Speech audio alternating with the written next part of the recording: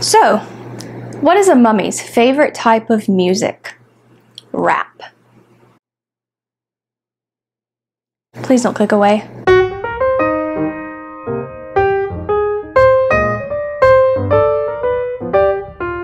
So when I was about 8 years old, I got this book at a book fair. Return of the Mummy by R.L. Stine, book number 23 in his now infamous Goosebumps series.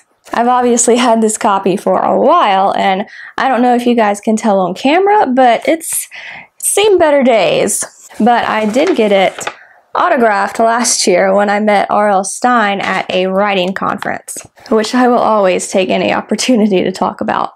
Anyway, reading this book at age 8 kicked off a phase in me that a lot of kids go through, the fascination with mummies, specifically the ones of ancient Egypt. Even if you're not super into Egyptian mummies or never were, you've probably at least heard of the mummy's curse. But do mummies really return from the dead to exact revenge on those who disturb what's supposed to be their final resting place?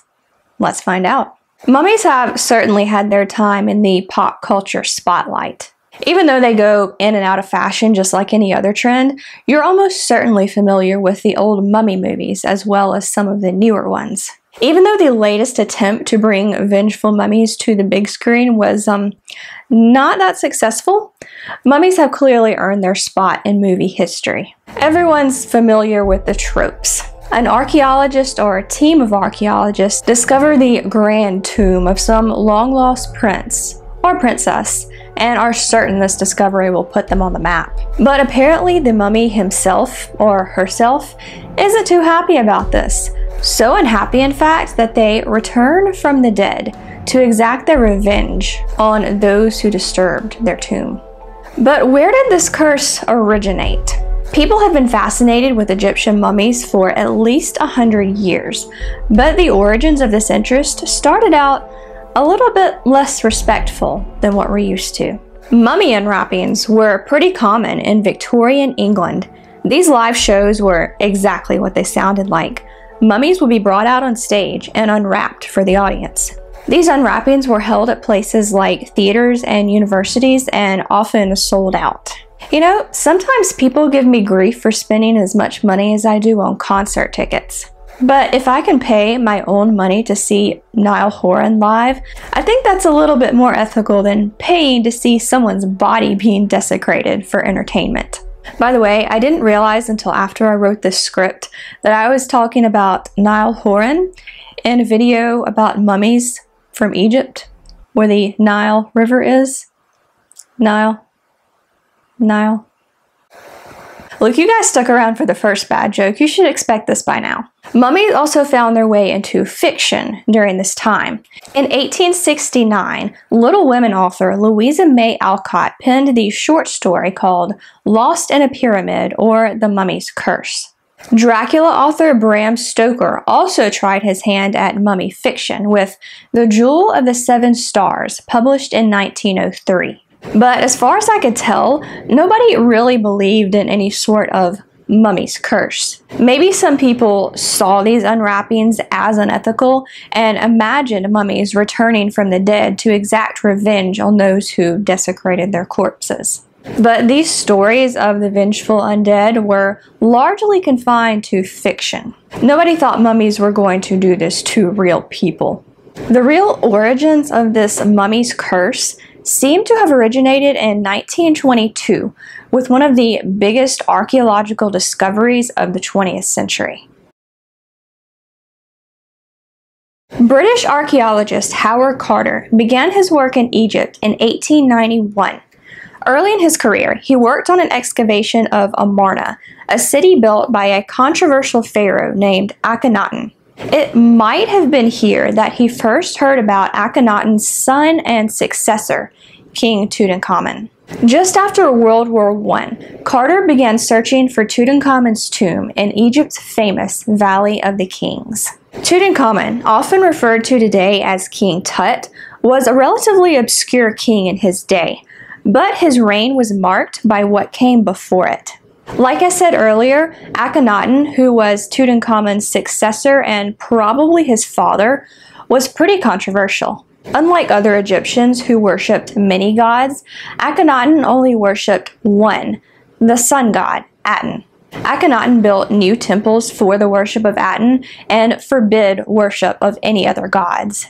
Even Tut's birth name, Tutankhaten, means the living image of Aten.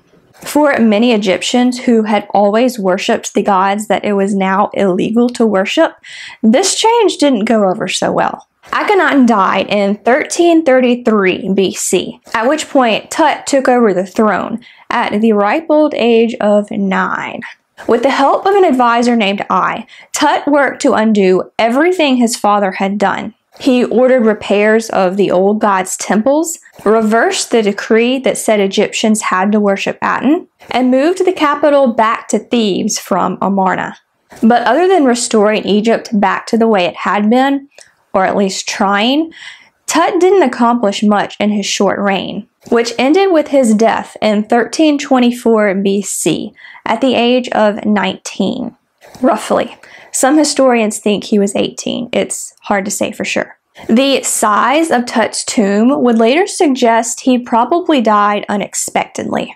Theories about what actually killed him range from a hippo attack to a chariot crash to straight-up murder. Another more likely explanation is that his death resulted from physical deformities that resulted due to him being the product of incest. Regardless of how Tut died, he left no heirs. His wife had given birth to 2 girls who are assumed to be twins, but unfortunately they were stillborn. Their remains would later be found in Tut's tomb. Tut was succeeded on the throne by his advisor Ai, who also later married his wife. I think that's where the murder theory came from. People thought that Ai killed Tut so he could marry Tut's wife, but that's just speculation. Later on, one of Tut's former generals, Horemheb, became pharaoh and had monuments to Tut destroyed and his name stricken from records. This was apparently pretty common in that day, and it might be at least one of the reasons why Tut was relatively unknown when Carter began his search. But it wouldn't remain that way for long. Earlier in 1922, Carter had been approached by Lord Carnarvon, who had been funding the expedition. Carnarvon actually didn't want to finance it anymore because it was going nowhere, but Carter begged him to reconsider, and Carnarvon agreed to stay on for one more season. Carter resumed digging on November 1st, 1922.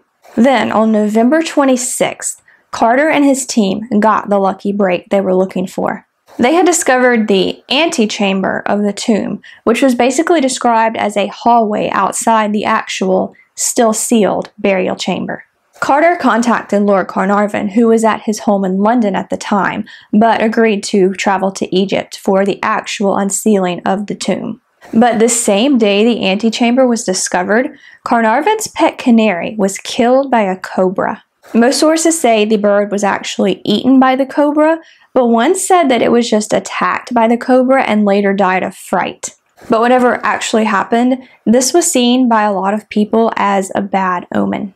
But the team didn't pay this any attention. They'd spent too much time and money to quit now. On February 16, 1923, Howard Carter, Lord Carnarvon, and the rest of the team entered Tut's burial chamber. As Carter went in, Lord Carnarvon asked, "Can you see anything?" Carter replied, "Yes, wonderful things."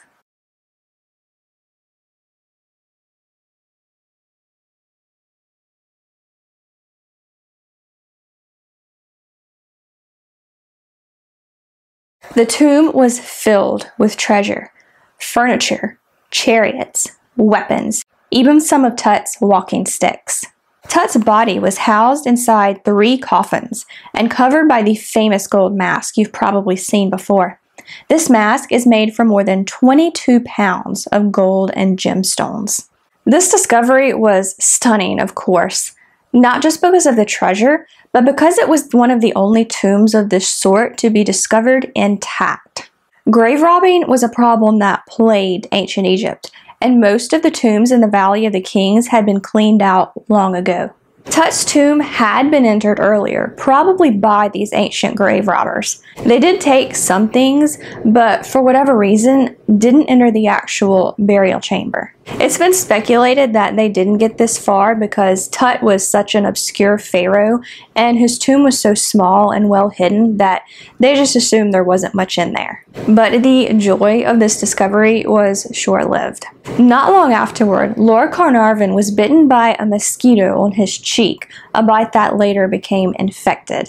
He contracted blood poisoning and died on April 5th, 1923.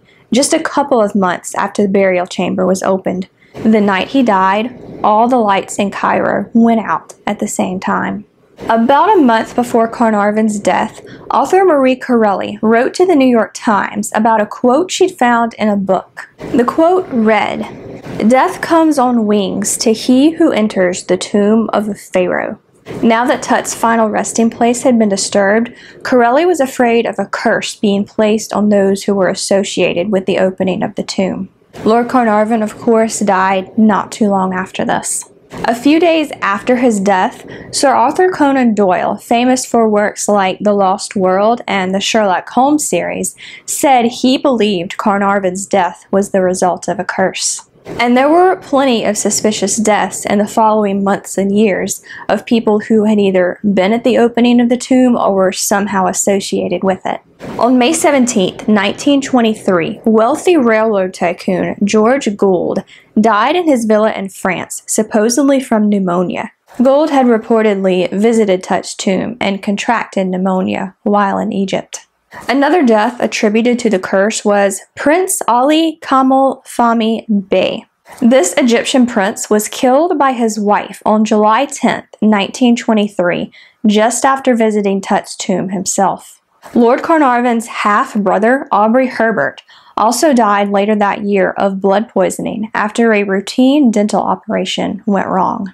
Howard Carter's personal secretary, Captain Richard Bethel, was found in his bed of an apparent smothering on November 15, 1929. Bethel had also given some of the artifacts from Tut's tomb to his father, Lord Westbury, who supposedly jumped to his death from the 7th floor of his apartment building on February 20th, 1930. Another member of Carter's team supposedly died of arsenic poisoning, and one of the radiologists who x-rayed Tut's mummy died mysteriously as well, but I couldn't find any other details on these deaths. It's difficult to say exactly how many people died as a result of the curse, since whether the curse even exists is up for debate. But I've seen estimates as low as 6 and as high as 20. Meanwhile, Howard Carter, the leader of the expedition, spent the years after the discovery of the tomb cataloging all of the artifacts. Some sources say it took him up to 10 years, others say it took him the rest of his life. He died in 1939 at the age of 66, 17 years after making the discovery of the century. Today, Tut's body lies in its original resting place in the Valley of the Kings in a climate-controlled coffin. His famous death mask is at the Egyptian Museum in Cairo. Other artifacts from his tomb are currently on tour, as odd as that sounds. The tour was in Los Angeles for a while and then Paris. The Paris leg of the tour just concluded on September 22nd, 2019, which was just a couple of weeks ago as of me filming. The tour is set to be in London from November 2019 to May 2020. After that, the artifacts will go to Giza's Grand Egyptian Museum, which is set to open in 2020. So now you know the story of the discovery of Tut's tomb and the unusual deaths that came after it. But was there really a curse? At one point, a scientific explanation was proposed for these deaths. Some mummies carried molds like Aspergillus niger and Aspergillus flavus. These molds can supposedly cause congestion or bleeding in the lungs. Also found in some old tombs are bacteria like Pseudomonas and Staphylococcus, which can attack the lungs.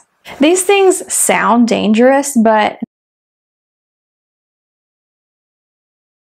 nobody, scientist or tourist, has had any sort of illness or death that resulted from interactions with these fungi or bacteria. There is another interesting theory I found. In 2012, London's curse, Murder, Black Magic, and Tutankhamun in the 1920s West End was released. The book's author, Mark Bainan, suggested that some of these deaths were actually the work of famous occultist Aleister Crowley. Crowley's own religious beliefs were inspired by the religion of ancient Egypt. According to this theory, Crowley would have seen the excavation of Tut's tomb as sacrilegious and wanted revenge. This sounds a bit far-fetched to me, but I thought it was interesting enough to share.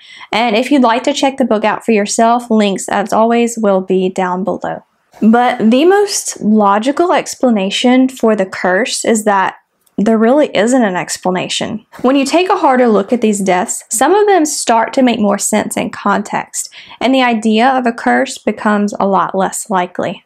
The first supposed victim of this curse was, of course, Lord Carnarvon, who financed the expedition. Carnarvon died of blood poisoning as a result of a mosquito bite on his cheek that became infected. This sounds strange on the surface, but Lord Carnarvon had actually been in pretty bad health for a while. In fact, he spent as much time in Egypt as he did in order to avoid the damp, cold climate of his native England. I couldn't find many details about his health, but apparently a lot of these issues stemmed from a car accident he'd had in Germany earlier in his life. As for the blackout at the time of his death, it was probably a coincidence. Blackouts in Egypt are still pretty common, even today. Every now and then you'll also hear of blackouts in major areas like New York City. There was one as recently as July 2019. Now let's briefly go back and look at the death of Lord Westbury, the son of Howard Carter's personal secretary, who supposedly jumped to his death after being given artifacts from Tut's tomb. Suicide is obviously a very serious subject, and it's very complex, caused by more than one factor. We don't know much about what was going on in Lord Westbury's life at the time of his death, but I do wonder if the death of his son a few months earlier was a contributing factor. Again, suicide is very complex, and I don't want to point to just one specific incident to explain everything. But it seems like this death might be more about personal tragedy than a curse. All in all, depending on what sources you look at, somewhere between 6 and 20 people died over the next few years as a result of this curse. This does seem like a pretty high number, but again, it is just an estimate. And again, we don't know what was going on in these people's lives at the time of their deaths. The last survivor who was present at the opening of Tut's tomb died in 1961. Dr. John Ora Kinnaman was an archaeologist on Carter's expedition and died of an illness at the age of 84. Hardly a premature death. But in my opinion, one of the strongest indicators that there wasn't a curse was the leader of the expedition himself. Not only was it Howard Carter's idea to disturb Tut's tomb in the first place, but he's also said to have basically hacked up Tut's mummy in the years afterwards for the sake of science. Just like Lord Carnarvon, Carter had been in poor health for pretty much all of his life. You think if anyone would be the victim of a curse-induced premature death, it would be him. Yet he lived another 17 years after the tomb was opened. So there are a few mysterious deaths that I couldn't find much information on. Could they be the result of a curse? Possibly. But the fact that the leader of Tut's tomb robbing himself, Howard Carter, didn't seem to be a victim is enough to make me skeptical. One of the sources I looked at for information in this video is a book called Raising the Dead. During the book's section on the mummy's curse, author Daniel Cohen gives another great reason as to why the curse probably isn't real. Even if Tut could exact revenge from the grave, he didn't really have any motivation to do so. One thing that was very important to an Egyptian was that his name be remembered. That, in some way, helped to assure immortality. Many funerary inscriptions read, "To speak the name of the dead is to make them live again, for it restores the breath of life to him who has vanished." Prayers inscribed on the outside of the tombs often exhorted the passerby to speak the name of the man buried within. Sometimes, where there was a political upheaval, the new ruler would try to obliterate the name of his hated predecessor by having the name cut out of all royal inscriptions. That was considered the ultimate punishment and revenge. It was a fate that King Tut suffered, and is one reason why so little was known about him. By finding King Tut's tomb, Carter and Carnarvon made sure that the name of this obscure and otherwise unknown king would be remembered and spoken of throughout the entire world some 4,000 years after his death. Far from placing a curse on them, he should have granted them 3 wishes. But none of this has stopped the story of the mummy's curse from blowing up. The story is so ingrained in pop culture, it was hard for me to find information about the actual curse.